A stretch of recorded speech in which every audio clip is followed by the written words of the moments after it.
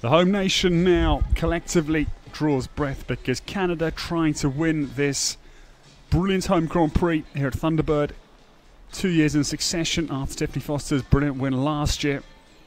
Erynn Ballard, on number 34, set sail on her brand new ride, the Rain family's Nikka van der Bisschop.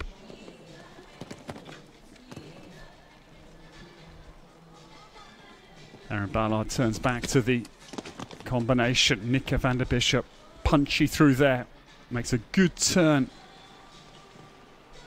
back to the mighty heavy metal vertical. 42.35 of Grant Sager that Erynn Ballard then whistles around that turn, really accelerated on the corner. Now the run for home. I think she's just ahead of the American. Erynn Ballard, Nikka van der Bisschop comes down to the last fence.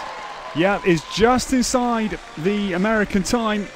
41.59. It's about 3/4 of a second quicker than Grant Sager. It's thumbs up from Erynn Ballard, and that is, as I say, a brand new ride for her. She's got brilliant horsepower. Libido van der Hofken was second here in the Urani's Village qualifier on Friday. Little moment on takeoff there, and it did bounce in the cups, but it stays